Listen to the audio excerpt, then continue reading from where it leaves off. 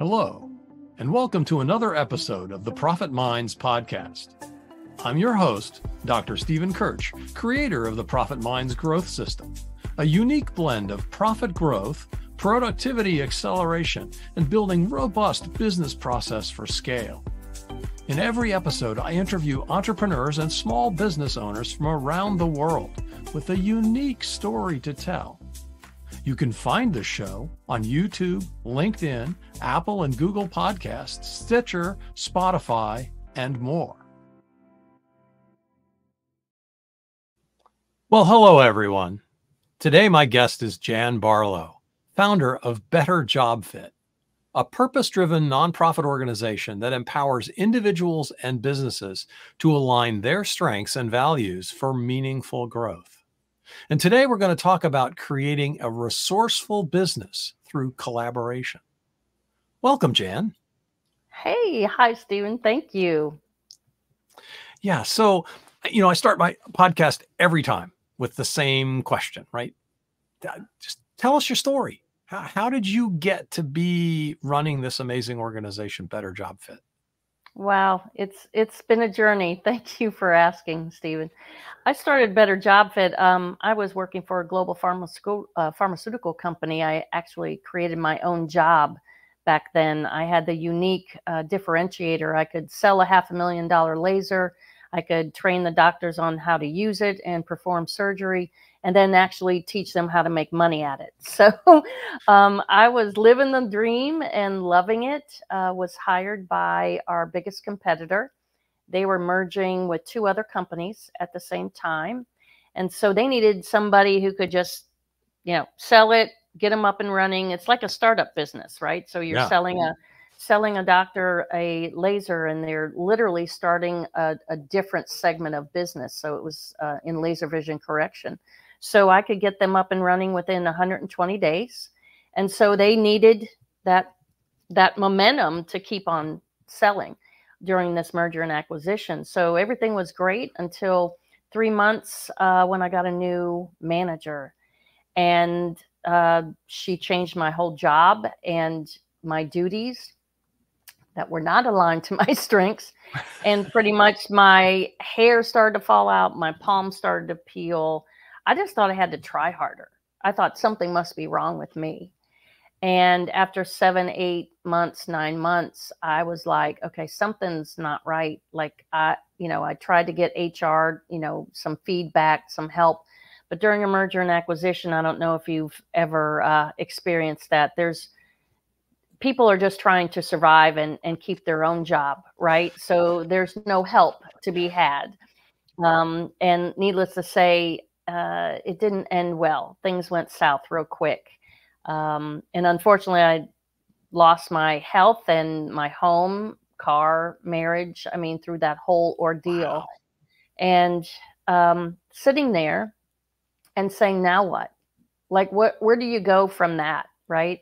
But I pretty much said, I want to make sure that nobody, if I can help it, nobody goes through what I went through. And that's really why I started Better Job Fit.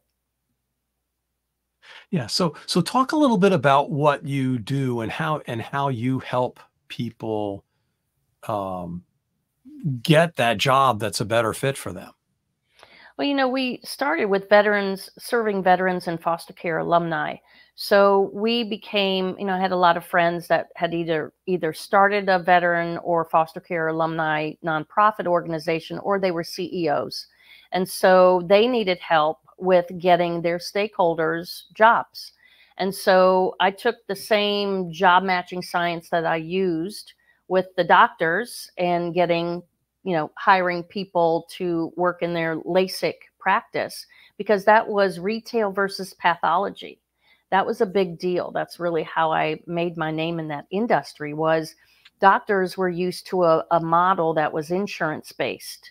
And then they were starting a new business, a new practice, right? That was all pretty much out of pocket. That was elective surgery. People aren't sick. They just want to get rid of their glasses and contacts. So, just because you had a patient counselor that was great at cataract surgery, with the patients, it's not the same type of patient. So I really had to get real knowledgeable and become an expert in true job matching. And so I just took that skill and those tools and used it for good and helped, especially transitioning service members. What do you do with a gunny sergeant? Right now, what is only available is they take a job description from the military and they compare it to a job description of a private sector job. Well, that's not the person. You're comparing job descriptions. You're not comparing the person to the job, right? Or matching the person to the job. So we have been able to, this is since 2009, we provided the job matching service that the companies can say, hey, Jan, we're looking for A, B, and C positions. And so we're able to literally create a custom job match pattern for any position in a company and then match them to a veteran or foster care alumni. So that's really how we started.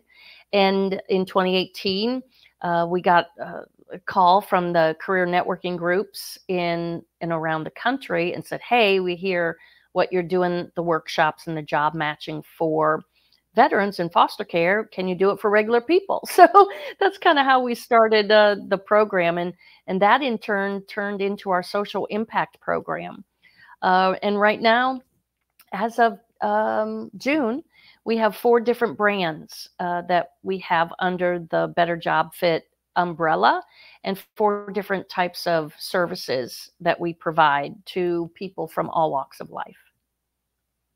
Yeah. So your job fit thing, I presume that it takes a look at the personality of the person as well as some of the skills that they have, and sort of tries to understand the totality of the person. How do you go about? I mean, you said you use science here, and of course, I'm a scientist, so I'm really interested in in the science of, how do you figure out somebody that's been, in the military and all they've done is sort of followed orders, right? Or maybe they have some other kind of specific skill that, they've learned how to take a gun apart and put it back together. I mean, I'm simplifying, obviously. Yeah. But how do you transfer those skills to, whatever kind of job they might be interested in, or what the company is looking for in terms of a person to hire? Well, what's great, Stephen, is that over 30 years ago, Harvard Business Review said that job matching has nothing to do with your age, race, socioeconomic condition, what school you went to, has nothing to do with what job you've done. It has to do with cognitive behavior and occupational interest. So we have a system that has been operating outside of science. So we've been doing the what does Einstein say? The craziness, like it's doing the same thing over and over again and expecting a different result. That's exactly right. And so we're taking, and as you know, when it comes to human beings, we can't be objective about ourselves. So why do we still continue to use a resume and an interview to determine job match and success? Right. So we've been taking AI that's been around for 30 plus years, and we're using it for the greater good for the person who's being affected the most. I started out to talk to schools, chancellors, presidents of universities, and they didn't get it either. Right. They're like, oh, well, everything's fine. Well, right. Until now, we're losing schools right and left because they can't retain students. Right. And back in 2018, we did a project that 65% of alumni, college graduates, were surveyed, and they said they were not in a job related to their degree. And unfortunately, that's really where we are right now. 2016, the cover of Consumer Report, my college degree bankrupted me. 2015, Harvard Business Review, it's time to blow up HR and start with something new. So these two industries have been broken for a very long time, right? And so we've just been quiet in the back, just doing our work and helping individuals one by one to really get that job match and go beyond what they think is possible for them. So that's really the biggest victory that we are able to do. We open up, I mean, this is a fact, Stephen, 45% of people surveyed said that they have no idea how to translate their skill sets to another industry or position. We're able to do that with one. We're able to do that with one click of a mouse and say, "Hey, guess what? You're a 95% match to a director. You're a 85% match to, let's say, a recruiter. Let's say, I mean, that's the thing. You can't imagine what you're a match to because of the limiting beliefs that we all have about ourselves and what we think is possible, not only for us, but for others. Right? Yeah, it's fascinating. The whole psychology thing of, this is what I have done, and I can only imagine, sort of a little bit of different kinds of things that I might be able to do based on those skills that I've discussed, that I've developed.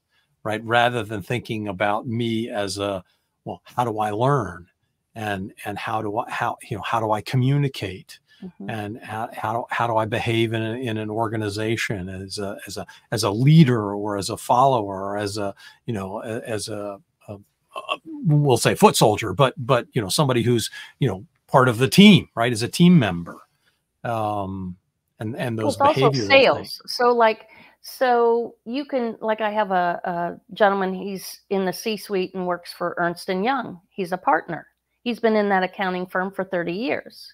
Well, he's now planning his strategy to move on to his next. He's a 90% match to a CEO for a nonprofit client of mine. He's a 90% match to sales and technology. So that's the beauty, is you can take what he's done before in his current position and align that to that job. We tend to match people by their job title or industry, and that's not correct. So what are those key things that then you look for? You said behavioral. I'm trying to remember. So it's cognitive, right? Cognitive, behavior, and occupational interests, right? Okay. Behavior, right? So, like, on the scale of 1 to 10, if a generic match pattern for a salesperson in that behavior profile is somebody that's going to be 5 to 10 on sociability, right? But that's a generic pattern. You could have in a company that, in their position, maybe that high performer in that company of sales, of technology, maybe they're a 4 on sociability. So this is where we get into the true custom job match profiling, because a sales position in one company is not the same as a sales position in another. Just like for me, when I went from one global pharmaceutical company to another, they wanted me, the manager that hired me, she said, "Jan, you're independent. You are the type that we need. Here's our goal. Go out and sell, get those lasers up and running, and keep on going." Well, that's because that's what the company needed. But when that new manager came in, she changed my whole job and wanted me to do admin work and computer work. Like, we don't make money.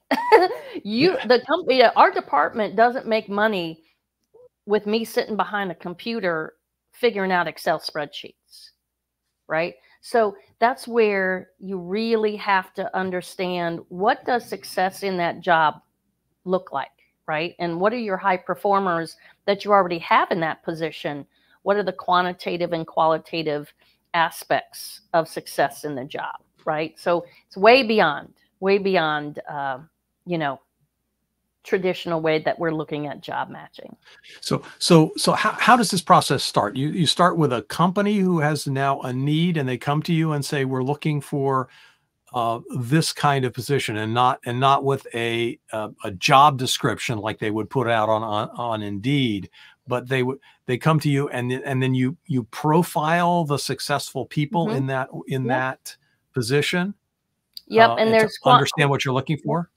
Yep. So you have quantitative and qualitative success factors. So let's say if it's sales person, well, you're going to need to make sure that you write out, okay, when you look at, if you got 10 salespeople, how do you identify your top salespeople, top, middle, and lower tier? We're like, what do they have to do? Meet 80% of their goal, reach a certain, so you got your metrics, quantitative metrics.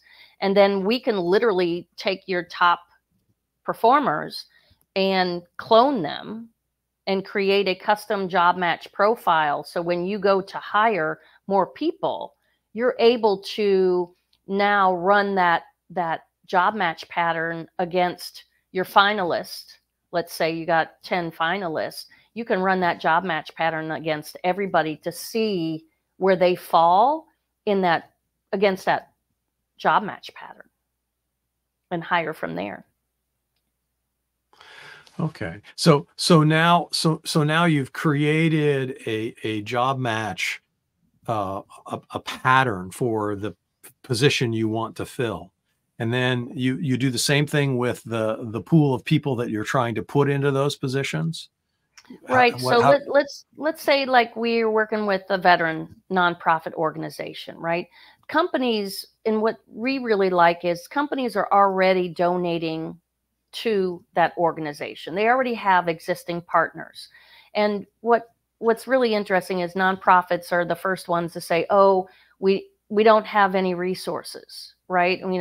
We depend on people to donate money, right? That's it. Well, what are you giving back to the people that donate, right? We've created a system that is holistic. So those companies that are already writing you a check to donate, well, we can create a custom job match pattern for any position that they have in their company. And that check that they write goes to see if any of the people, like the veterans or your stakeholders, match those jobs that they already have. So they become a recruiting source. So that nonprofit becomes a recruiting source or a talent pool source for that company that they've been partners for years with, right? So now it's a holistical, that's why, resourceful business through collaboration. Now you have a very holistic relationship. And once that person or people are placed in that company, part of that recruiting fee that they would pay anyway, part of that goes back to buying more job matching assessments for the next stakeholders that are coming up for jobs. So it truly is holistic and sustainable model. Yeah. So this real symbiosis between the corporation that's donating to a nonprofit that winds up being a resource pool for feeding them employees. It's a talent pool source, right? I mean, they become a talent pool source for not only, again, it just creates that force multiplier for good. That's brilliant. So, what's the right way for a company that would be interested in, potentially leveraging some of their partnerships or their collaborations, their partnerships that they already exist? What's the best way for them to go down that path? So with job matching? Yeah. So what we love to do is, again, because this is something that a lot of people don't know about and they've never thought about, right? Right. So we like to go to the nonprofit. We send out an email and invite all their partners, corporate partners. We bring them in, we tell them about the program, and then we just go and customize it for each company that wants to participate. That's with the job matching. And what we had in June that we launched our social impact program, we brought nonprofits, for-profits, financial institutions, academia, venture capital, and community foundation organizations, all under one roof. We brought them in for 4 hours for this social impact workshop, and literally broke them up into individual groups representing each industry, so to speak, or each segment. And we did a quick little SWOT analysis. It was like real quick. And literally, we had each group say, okay, what are your strengths? What are your weaknesses? And they started to talk and share with one another. And within 45 minutes, we had Thrivent Financial institution was speaking to a church that had a community project that they were trying to fund, and literally funded a $5 million project. So being able to create these workshops around the country, bringing those entities together that would normally not be in one room together, that we're able to facilitate resources, right? It's not about a lack of resources. It's about a lack of resourcefulness. And so what we're doing with our social impact program is creating those or facilitating those opportunities for resourcefulness. That's great. So you have these kind of workshops, or was that the first time you'd done that, or have you done that? That was what we did that our first one in June. Yeah, that was our pilot program in Harris County, which is in Houston, outside of Houston. It's the second largest county in the U.S. And they had just gone through major tornado weather-related damage those 2 months prior. So they were hurting. That community was hurting. So the timing that we came in was really, really special. And so that I got to tell you that I really was glad that that was our launch, because that showed how significant and how open everybody was to be part of something bigger. And nobody really had ever experienced anything like that before. So are you planning to do others of those in different places in the country? Do you have any scheduled? Yes, none scheduled right now. We would like to get more municipalities involved, and we're open to really participate or really collaborate with municipalities and local government. So right now we've put out an APB, if you will, to anybody that's in municipality or county or state even. We are welcome. We'd be open to talk about bringing a workshop to their county or communities. And how is there a size that you're looking for? You said Houston, it's a huge place, right? Well, that's why we chose that area to, if you're going to pick, the second largest county in the U.S., that's why we use that as our beta project. So now we can go anywhere. We just wanted to do it in a bigger area so we could work the bugs out and see what that would attract. But we can adjust it anywhere, Stephen, really. Is there a list of the kinds of organizations? I mean, you listed a whole wide variety of organizations that were involved in this. Is there a certain sort of like a minimum number or a minimum type or any of that kind of thing? You're just looking for people who are interested in collaboration and trying to solve community problems. Yeah. Who wants to be involved? Okay. That's exactly right. Because I look at it this way. It's more important to find the people who are interested and have that unique mindset. So exactly what your program is about, Stephen, it's a very different mindset. And so if you fall in the municipality, a for-profit or a nonprofit, and this workshop interests you, and you see the benefits of it, we want you to show up, because you're going to get something out of it no matter how big or small you are. Is this like a day-long kind of workshop? No, we actually did it for 4 hours. We had a 2-hour workshop in the morning, and then we took 2 hours for lunch, to where everybody got to introduce themselves. They got to tell their story. What's their organization? What are their needs?